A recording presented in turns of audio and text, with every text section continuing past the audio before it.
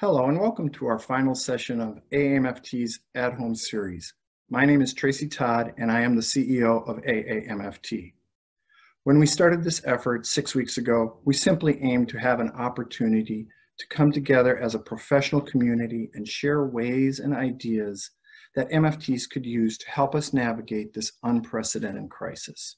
But I know for myself, the shared time together each week has grown to mean much more than that.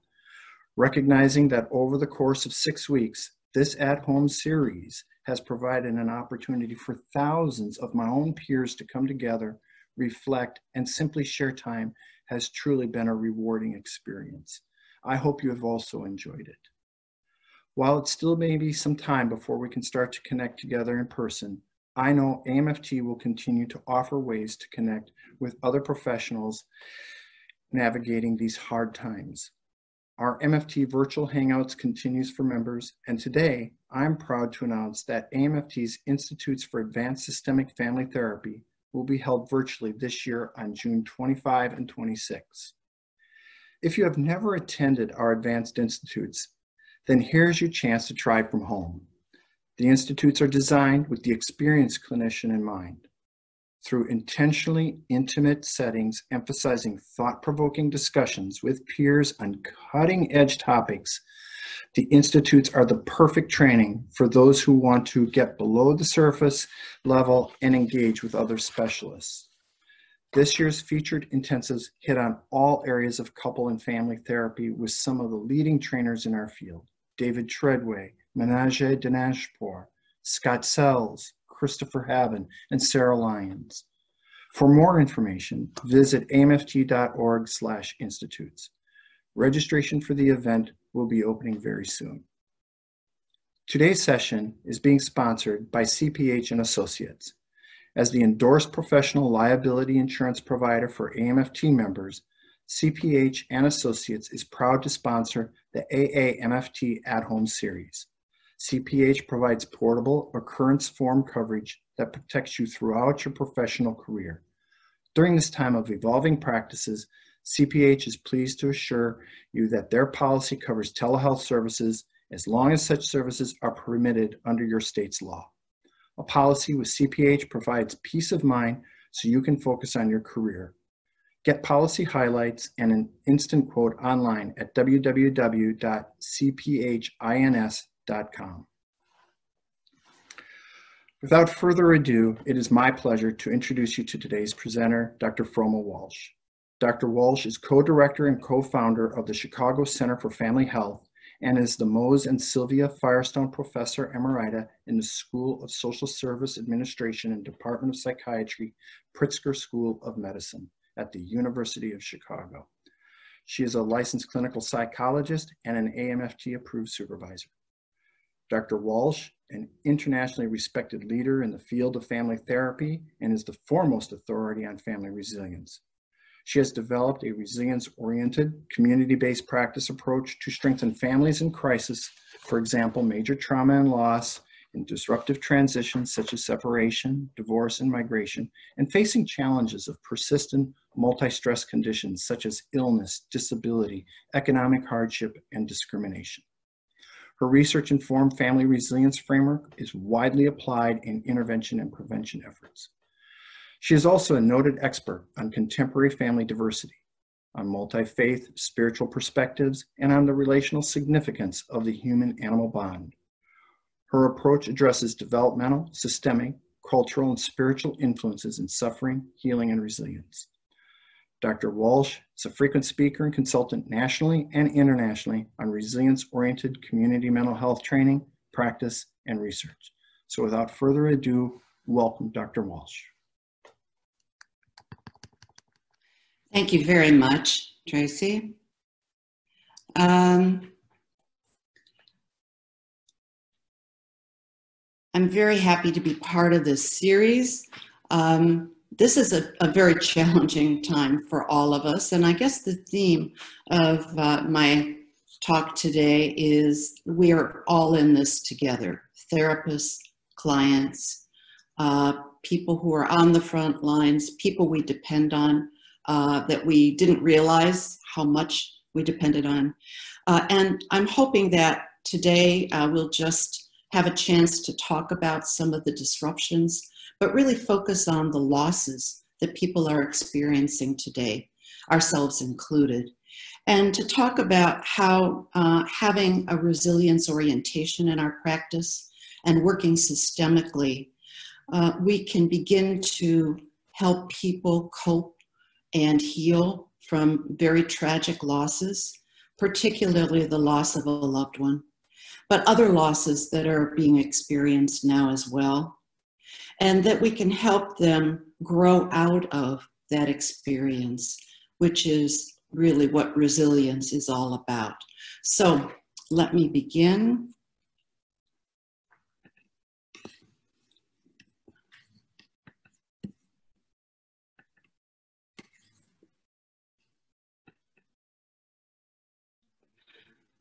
All right. So this is what love looks like in the time of coronavirus. You see bride and groom on the left. That's wonderful. But we also know a lot of young people are having to cancel and postpone plans for weddings right now. There's a timeout being experienced in a sense that maybe people who are graduating aren't going to have the same kinds of celebrations and future opportunities that they really deserve to have and have always looked forward to. We also see couples living together, really wondering what's safe, what's not safe, and how to navigate this time ahead. There are couples living at a distance, and I think this is something that many MFTs have had experience with, going on practicum placements or going off for training or being moved to better locations or living far away from their parents and maybe their grandparents as well. So this living at a distance is really very challenging for so many people today. What I said was some of us have already had that experience, and maybe we can draw on what's worked from that in the past. I know I want to situate myself in this pandemic time. I feel very fortunate. We have a home that's comfortable, it's safe. I have my husband to share burdens with and share some joys. I have my loving dog Shasta, who is still with us at 14 and a half, amazingly. And we have a neighborhood where we can walk fairly freely with masks, and that we can get food delivered. Not everyone is so fortunate to have the kinds of privileges that we have during this time. And yet it's still hard. We're going to talk about all of that as we go forward.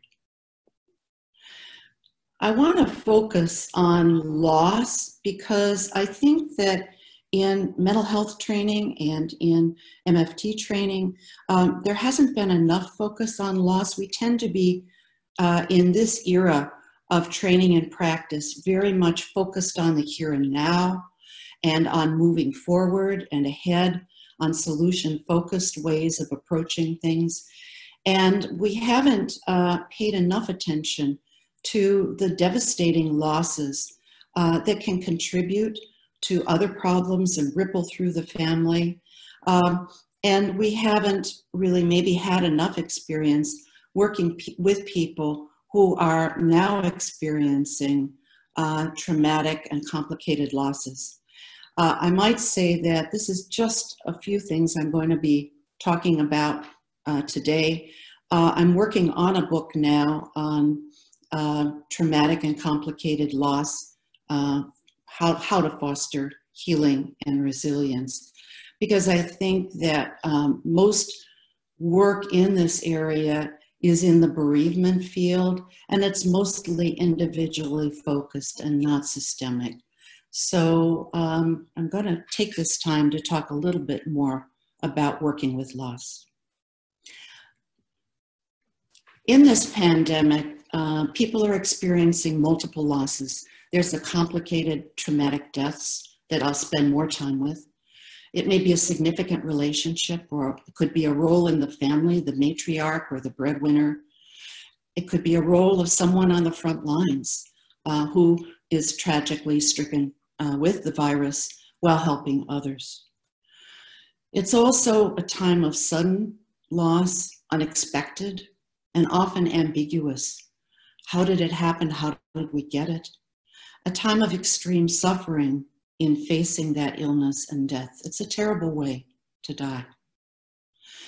Also complicating these losses is that loved ones are unable to be at the bedside with their dying family member, or their spouse, a sibling.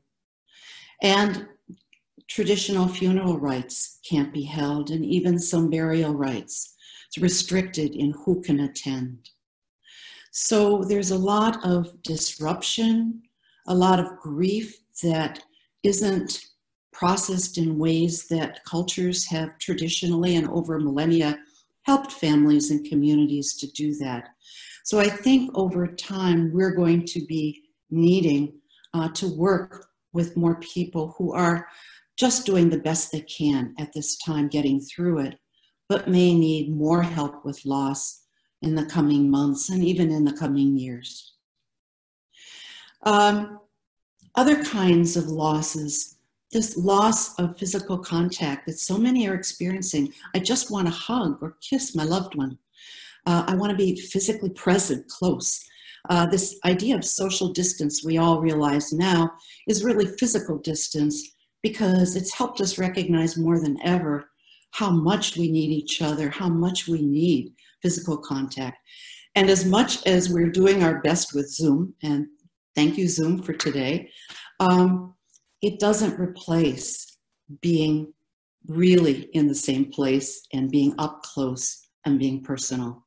I had the strange experience of having to go for a medical procedure in a hospital just a few weeks ago, and the hospital was strange, not normal, and the physician, who I hadn't met before, a man, was masked, and I was masked, and it was a very strange experience. So we're realizing more than ever how this virus, how this pandemic not only has disrupted our lives, but how we're going to have to manage over a very long time.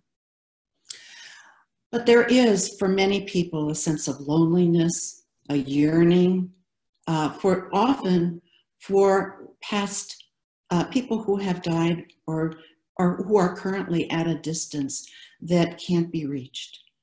A feeling of being disconnected, that's very common right now. I know for us in our lives, our daughter, Claire, is working in international humanitarian services for International Medical Corps halfway around the world in the Middle East. Had planned to move back to New York on April 1st. Her plans were upended. She is still living in Beirut and still asking, when is it safe to come back? And I think those are questions that we're all asking because there's so many uncertainties that we're dealing with. Now we've learned, because she's been living abroad for a long time, we've relied on FaceTime. We've relied first on Skype, where we connect every day.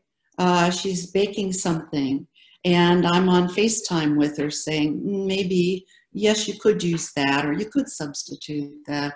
That we do much more interaction. She calls on a hard day and says, will you take a picture of Shasta and send it to me? Or tell me a story about Shasta. What did she do today? So I think this coping across distances is something that we're going to get used to, and I hope that we learn better ways to do it. Financial security, livelihood is a big one. So many people with the unemployment, the job losses, the uncertainty about whether jobs will return, looking into the future, perhaps many years. And that is an anxiety that people are carrying with them, as well as maybe a sense of grief for those who think they may not be able to pursue a career or a pathway professionally that they had always dreamed of. And that gets into the hopes and dreams that we don't know. Some are lost and some remain uncertain. in all, I think there's a sense of normalcy that's been lost in this time. There's a term called shattered assumptions, shattered illusions in the bereavement field. And it's about the sense in traumatic experiences or in major extreme disruptions, the loss of predictability, the loss of a sense of safety, loss of trust. Who can I trust? Who is safe? Loss of a sense of control over our lives, the loss of freedom with lockdowns, we see people marching in the streets. They just want to go out and do their thing. We have a mayor in Chicago who is really tough love. She's fabulous. And she said, okay, this was an experiment a few weeks ago. I'm going to open the beaches, but if you gather out there and not at safe distance and you're not wearing masks, I'm going to have to shut it down. She opened it up. They didn't listen to her. She came back and she shut it down. So we're going to be going through this time of trying to get to a better place. But at this time, the paradox while we're being locked down is that we're also feeling very unmoored. We feel at a loss as to what the future holds and what to do ourselves about it. So it's not surprising that there's a lot of grief being experienced, a tangled ball of emotions. So this idea that we had from the work of Kubler-Ross about these neat stages that you pass through in grief and you get to the other side of it, that's really not what research finds. I think of it more like facets of maybe a gemstone where we turn it around and we're going to be having many different ones. And if we think about a family system, different members are going to have different feelings come up at different times. They're going to be in different pacings. So it is going to be very complex for us to be able to process and share and be empathic with this whole ball of tangled emotions. What's it about? Well, we can't go out. It's not safe. That little sign on the right, someone in Santa Fe, New Mexico, painted over a walking sign, safe to walk. And most of us down in the corner, we're ordering to go or curb service if we can. Our travel plans for the future have been dashed. Conferences, we were hoping to go to a conference in Japan in the fall. No. And this is maybe I love to collect cartoons because sometimes words aren't enough and pictures help to give me just a moment of humor in the midst of feeling sorry for myself or sad for other people who really are more restricted. And I think with all the confusing information that we're getting, I love this cartoon. This is Booth. He says, I'd just like to know what's happening. He's talking to the dog. Do you know what's happening? Because we don't know what's happening. We don't know how we're going to get ahead. There's a lot of talk about the old normal, the new normal. I love this cartoon. She says to her partner, are you talking about the new normal of an hour ago, or is there a new normal right now? And I think this is the one I love best. Husband and wife are sitting there for the long haul because we're kind of moving out of the crisis phase of feeling disrupted and this sense of shock. And we're realizing that we've got to deal with this for a while. And the husband is watching too much TV and it says, hell still on fire. And I think that's how I feel every day when I tune in. And she's saying to him, you're making this worse. So, and for us working at home, we are getting better acquainted with telehealth. And I love this because maybe we look pretty good on the camera, but I don't know, the rest of our house and the rest of our lives may be a little bit of a mess because we just can't hold it all together. And again, I think we have to just think about this, whether we're therapists, or clients, whether we're rich or poor, we have to all be in this together. We have to recognize that vulnerability is human. Some, as I'll talk about later, are more vulnerable than others, not of their own making or their own fault. Distress is normal in abnormal times, and we have to help people to contextualize and normalize these intense feelings that are coming up right now. We need and depend on each other more than ever right now. So I want to talk about the big one, facing death and loss, and from an individual to a systemic perspective. How in our work do we help those who are suffering to mourn a tragic death and to adapt to all that was lost? How do we help them to celebrate and honor the life that was lived, to navigate the challenges ahead, and to go forward to live and love fully? So from a systemic perspective, if we look at traumatic and complicated loss, we see that it affects all family members, their relationships, and family functioning. That shock waves reverberate throughout the relational network, and that ongoing stressors compound the distress. Also, what the family does to prepare and respond will influence the adaptation or the maladaptation of all members, their relationships, and the whole family unit. Whether it survives or breaks apart, or whether it grows stronger. And in this time, we need to think about collective trauma and collective healing, as my colleague Jack Saul is working on, and how when we work with whole communities, not only families, we can help in groups, in forums, in workshops, to help not only families, but their entire communities to heal and grow stronger out of this experience. So understanding grief and mourning process is just some misconceptions that are important to understand, that there is no one right way to grieve well or a normal grief process, that there are many varied pathways and varied facets of grief that can be reactivated. There's a need to respect differences in couples, family members, that there are cultural differences, individual differences, differences for children and other vulnerable members, different developmental stages. And it depends on the particular relationships that were lost. Those are going to be unique in a family for each member. And past losses that may be reactivated.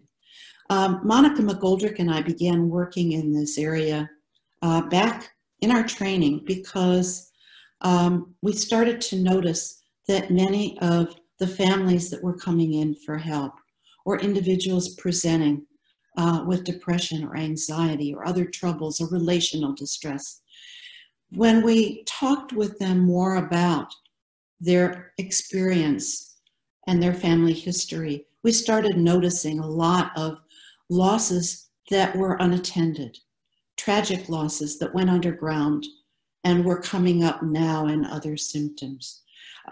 So those are things that we will, over time, need to keep into our awareness. Unhelpful is this myth of closure. I know Pauline Boss and Monica and I have written about this idea in our culture, because we're kind of, as Americans, never dealt well with loss, death, and grief. We like to think of it kind of as the no muss, no fuss. And kind of, you put it behind you, you get some closure, you get over it, and you move on. And the research and our clinical experience shows that that's not really a healthy way. The same is true with this traditional view out of psychodynamic theory, that you detach from losses, you decathect, you let go. And you put the persons or the loved one or the life you've lost behind you, and you don't look back. It's same with the faulty view of resilience, is just bounce back. What's helpful is to understand that recovery processes take time, that we should expect suffering, struggle, setbacks. And what healing and resilience are about is struggling well through it. It's not, don't worry, be happy, or just keep on like the Energizer Bunny. But resilience comes out of the suffering and the struggle. And that there's meaning making and learning that can come from that experience. We may have to also revise our hopes and dreams, revision our future lives, and integrate the experience into the chapters of our lives and our larger relationships, our constellations of important families, whether we are born into them, whether we construct them, whether we turn to them, the people that matter to us. So the most important is the recognition that death ends a life, but not a relationship. So often, as I mentioned, Monica and I would be working with people who were still carrying unfinished business. I don't like the word unfinished because I don't think we ever finish it, but things that they're still turning over in their minds. And that's going to be happening now because these losses were sudden, some so tragic, I couldn't be there. Or I'm afraid that maybe I carried the virus and I gave it to him. I gave it to my grandmother. Or, you know, I'm responsible. And so we're going to be dealing with a lot of complex feelings about that. How do we help people to work with those and to see that they can continue bonds with their loved ones that are lost, to find ways that honor and sustain the connections? I think the theme of love for me is much bigger in our connections. So to me, they are one and the same. How do we sustain that as we move forward? And they're no longer physically present to us, but we can hold memorial gatherings, maybe not now, but later, streaming. I had a cousin pass away last year in Montreal, and the family sent me a link so that I could be there present for the funeral. And I thought, the first time I'm ever doing this, and it's in Montreal. Now it wasn't, I couldn't go to the funeral. It wasn't the same as actually being there. But it really comforted me to feel like in some way I was a part of that experience. We're finding people using internet connections, setting up websites. This has been going on for some time. Immigrant families, families that are bicultural, that live in different parts of the world with different parts of their networks.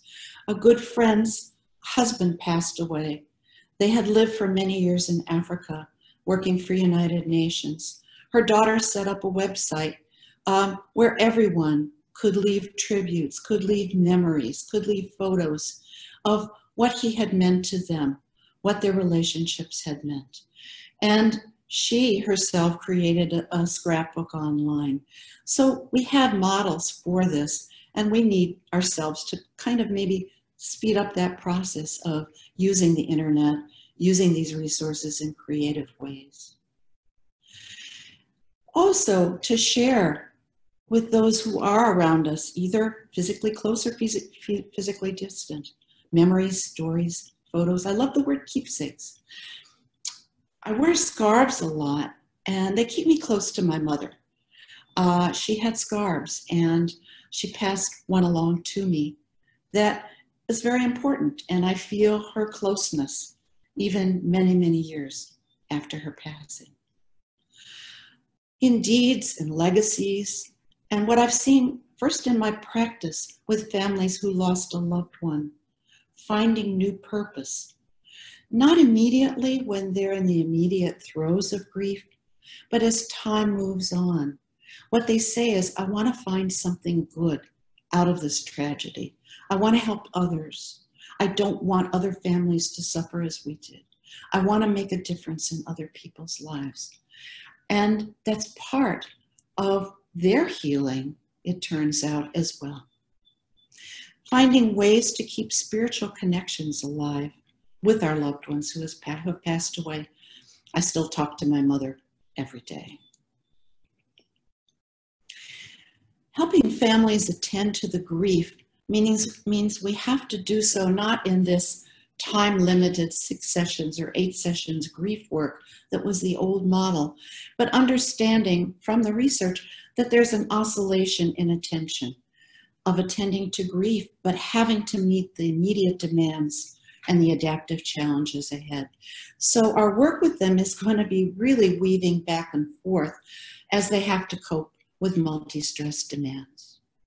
Some things to watch for, and we hear this a lot right now because it's part of our culture of, tough it out, I'm strong, I can do it all on my own, I shouldn't be dependent on anybody else, I should be able to manage it all. Or I don't want to burden others. Or there's shame in telling others, to admitting to my children, my retirement money is running out, I need help. Burnout is the result there. So it's helpful, as we know in our practice, to reach out, to help our clients, to mobilize them, to reach out to others for what they need. And to think of this not as, well, I don't want to ask or burden them, but more in our interdependence. What can I do for you in turn? Or that someday I'm going to remember this and pay it back. Or I'm going to pay it forward for someone else who needs it. And that's our interconnectedness, our interdependence. Also to think more about teamwork, about caregiving teams. So often we rely in families on mom or on dad to carry that load. And it's about really thinking of a collaborative team effort. And finally, to make time and space for grieving and self-care in the midst of all that has to be attended to. And we may have to strongly encourage people, help them to think about moments. Or can they trade off childcare, maybe with a family member who's also home safe? What are ways that we can begin as we start to move out? We can't think of this as an all or nothing, that we're kind of trapped in confinement and then, woo, we're all out there. But step by step, what are the ways that we can begin to have more normalcy in our lives and to begin to turn to, share time with, be in spaces where we can have physical distance and have some safety? We're going to help families help kids with all the loss, turmoil, and uncertainty. Open communication is so important, to be honest and truthful, not to give false hopes or not to make promises that can't be kept, to give what we know with its uncertainties. And to know that this isn't just one conversation, but it's going to be many conversations, and that we want to listen for and look for the ways that children show their distress, and to invite them to talk to us, to tell us, to share with us what they're experiencing.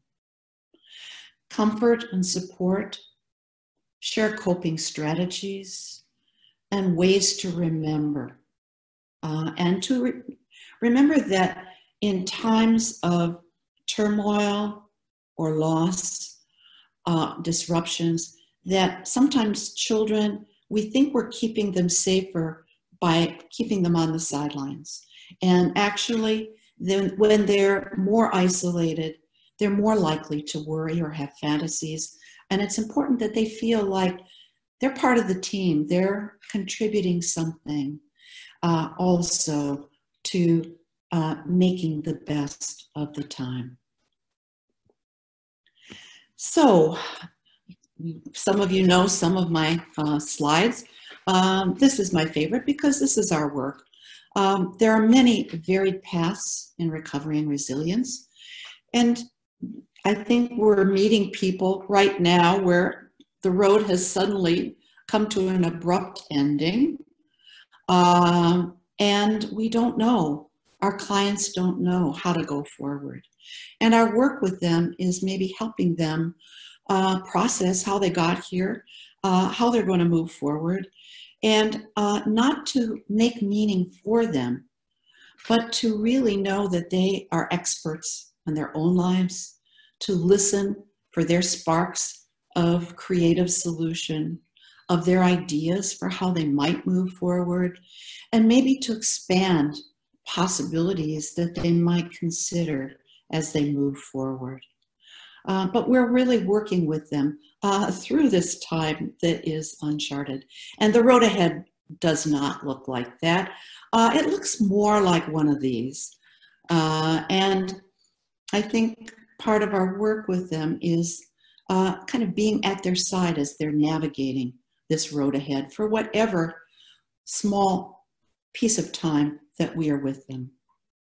Let's hope that while the road is definitely going to be bumpy and they're not going to be able to see around every curve, let's hope they're not careening over the side like that. So we can't go too fast. We have to go slowly so that we can see a little bit around the bend. People keep asking the question, what's going to happen in 6 months from now, a year from now? And the experts say we just can't know yet. Forecasts are best just in front of us. So it's kind of like if we're out on a boat and it's fog, we can see a little bit ahead, and we have to be cautious as we're moving forward. We don't want to stay there and be wobbling back and forth. We have to make our way across, but we have to do it slowly and carefully. So resilience in couples and families is about what we do when something has happened. We may not have been responsible for it, maybe out of the blue. And it's about how we respond to the crisis and the challenge. It involves coping, adapting, and positive growth. And what I love about the concept of resilience is it's more than coping. It's more than adapting. It's that through that struggle, through our experimenting, through digging more deeply into us for solutions, for invention, we become stronger, we build skills, and we become more resourceful in meeting future challenges. So in therapy or counseling, when we're working with clients, we're helping them to mobilize relational processes that will help them with crisis, trauma, and loss, with all the disruptive changes in their lives, and with the multi-stress persistent conditions. Now, when I've taught and worked in these situations, usually clients are experiencing just one of these. They might be going through a rocky divorce, or they might be recovering from an earthquake or a flood. But in this situation, it's so extreme that actually they're experiencing, and we are experiencing, all of this. And we have to keep in mind, again, from our systemic perspective, that families can't do it alone. They're supported by social and community connections, by cultural and spiritual resources. So how do we help them draw on these resources? Who can help in their kin and social network, their chosen families, their couple bonds, sibling bonds, for those of us at this age in life, often it's our lifelong friends that we turn to for emotional support. Some are better at emotional, not so good at practical. Some are better at practical.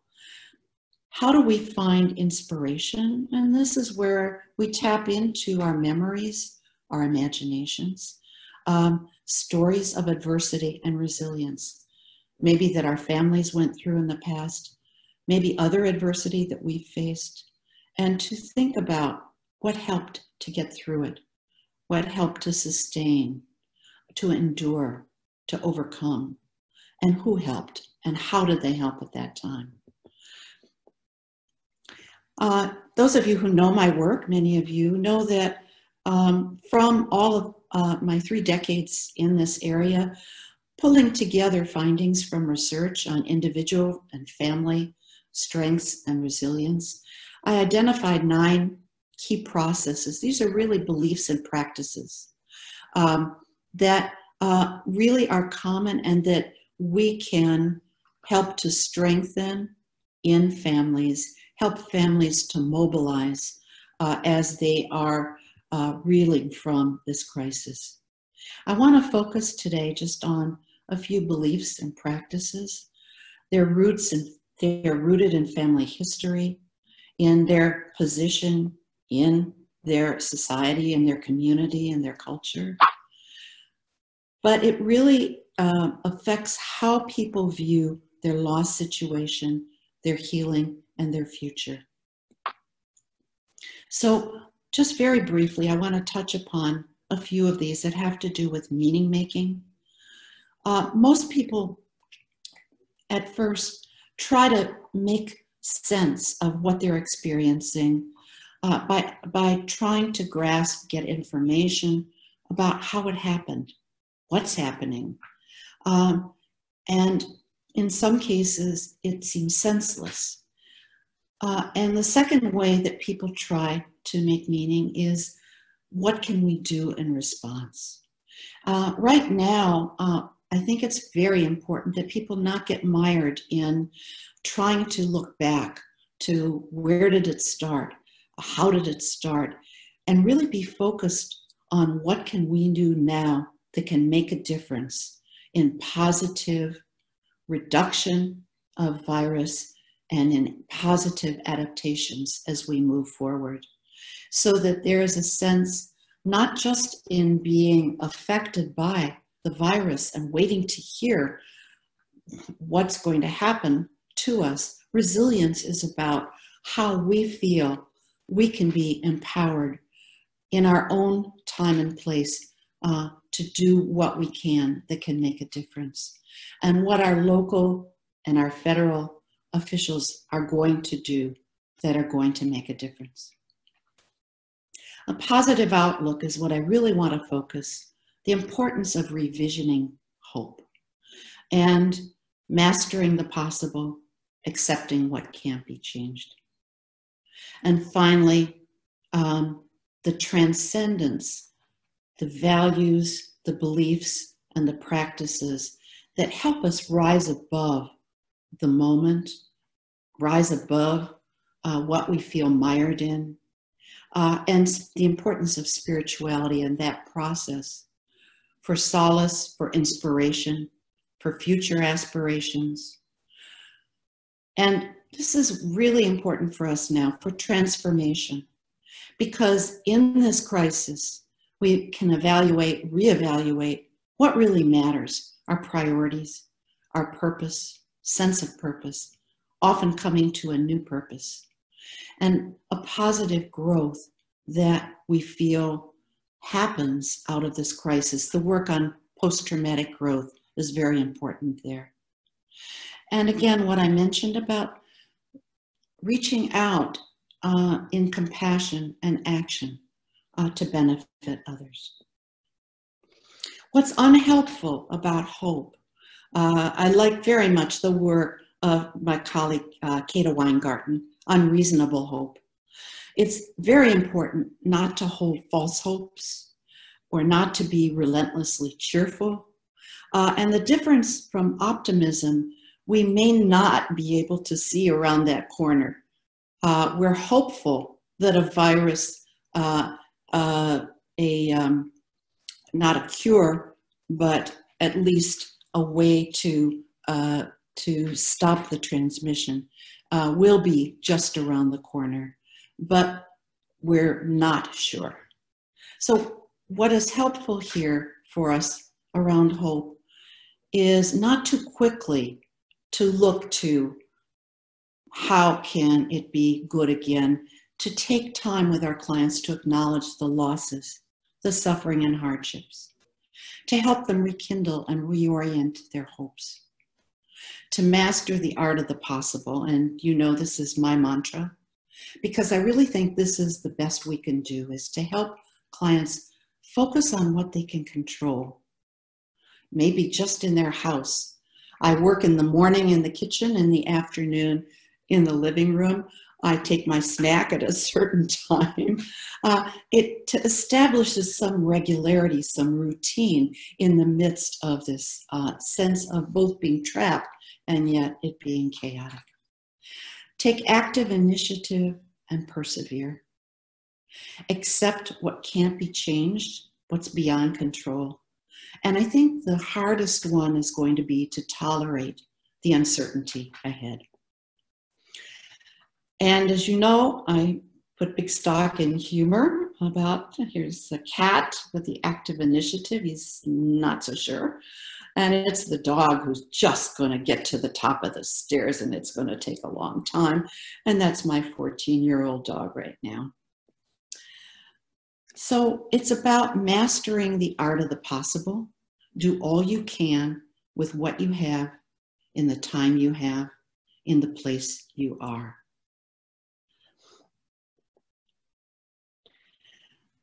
About this transcendence and spirituality, I think I've just made these points, so I'm going to go forward here. To draw on spiritual resources that are consonant with each client's values and preferences. To find the values and practices that are going to be meaningful for them. To create a sense of wholeness, of harmony and purpose. And what spiritual resources do is they foster a deep connection within ourselves and with all others. They help us get spiritual moorings. They help to inspire us. So it could be through a faith community, belief in a higher power, through prayer or meditation, through nature, the creative arts and music. I listen to music all day right now. My mother was a musician. Music has always been important to me. It really helps me get through the day when I start to feel down. Because with all of this, we aren't just relentlessly moving forward. There are days when we don't want to get out of bed, days when we're really sad, or our brain is fuzzy. And again, that's part of what we're going through. So we need compassion for ourselves and compassion for others. The sustaining power of prayer and rituals. Most important, I think, right now, is finding ways safely to get out into nature. It might just be in our front porch, out in the neighborhood, walking on the sidewalks where it's safe. I love just looking outside. I took a picture here of just the first sprout, the first flowers that came out in our very small garden that is not being tended this year. And looking at that new life is just so hopeful that nature, the seasons are going to come and they're going to go and they're going to come back again. I've always loved this picture of Starry Night. This is by Vincent van Gogh. I was fortunate to be working in the Netherlands in this last spring. And I went to the Van Gogh Museum. And it really struck me because there's a lot of interpretations that people make. about what is the meaning of that painting. And some people say, oh, he was in an asylum, it's his craziness, or he had a visual distortion to some chemical thing in his brain. And it brings back the importance that not to make meaning for other people. Our job is to really try to listen and understand their meaning. And I came across this plaque at the museum, and something that Van Gogh wrote just a few months before he made that painting. He said, in a painting, I'd like to say something consoling, like a piece of music, to express hope through some star. I don't know, why just that, to express hope through some star. It just really touched me. And we're seeing sparks of creativity all around us on Facebook. One of my dearest friends and colleagues, Michelle Schenkman, I have her permission to show this, posted, she is in New York, cannot go to Brooklyn to see her granddaughter, who is growing so fast. And so they don't just say hello, how are you on FaceTime, but they make pictures together. And so her granddaughter said, okay, would you make a picture of my favorite animal, a flamingo, and have hearts in it too? And so Michelle made her this drawing and then showed it to her. And then it was her turn for Michelle to ask her granddaughter to make a drawing for her. That really touched my heart too. And for us, we're going to have to get very innovative in our practice. I love this, the therapy maximizer. So take a look as we do. Ironically, I was just realizing that we may be able to do more conjoint family therapy, because what really stifled us was that it was hard for families to get together at the same time and place to come in for a session. People's lives were just too packed, or they lived at a distance. But now, John upstairs in his teletherapy room just met with a family where daughters are living in California, the parents are here, and they just had a Zoom telesession. So maybe this is going to enable us to do more of what we really would like to do. And we need to take care of ourselves, our bonds with our companion animals, and to revitalize mind, body, and spirit. Our enjoyment with family and friends, however we can do it, and respite and self-care for ourselves. To support those struggling, we have to be fully present. And that's hard because there's no separation between therapist and client, in the sense that we all have experienced and will experience loss in life. And so it's harder to do, but we need to offer a safe haven to bear witness of intense feelings, and to remember it's not a problem to solve. We can't bring back losses. We can be at their side, supporting their meaning making, facilitate their mutual support, and to humanize, contextualize their intense distress, to explore meanings and implications of loss for them and in their lives, and a caution not to provide meaning and not to offer platitudes or homilies like, at least it wasn't, or God never gives you more than you can carry. That people may find solace in their own expressions, but it may trivialize people's experience if we try too quickly to tell them it's going to be okay, or to offer those kinds of homilies. Of course, it takes us back to Gregory Bateson and about the interconnectedness among all living beings. And it takes us to what matters.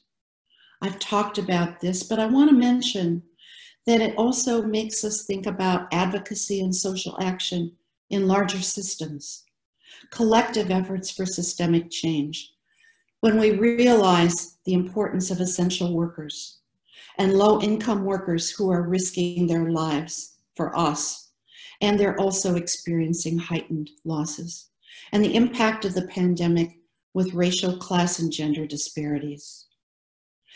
And also, just a different example, that we need to do something, not just to express our appreciation, but to change the odds against them, to really make their lives, their incomes, their income security, their benefits, what they should be, what other countries do.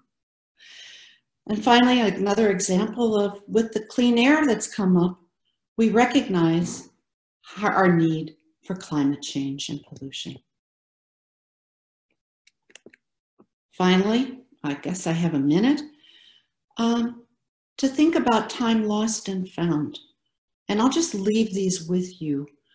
It's a time out, but it's time to reflect and reappraise. We aren't so busy with all the demands and activities that have filled our lives. Time travel, we can visit the past. We're not trapped in the here and now. It may help us see what we value and want to conserve, what we want to revise or do better. We can deepen connections by sharing stories and memories, exploring our family history and making scrapbooks now that I have the time to go through those boxes of photos. Learning from the past. For painful memories, maybe it's time to heal old wounds. And don't take our future time for granted. That this is precious time to make the most of it. So I wish you the very best as we all navigate our way forward now. Thank you.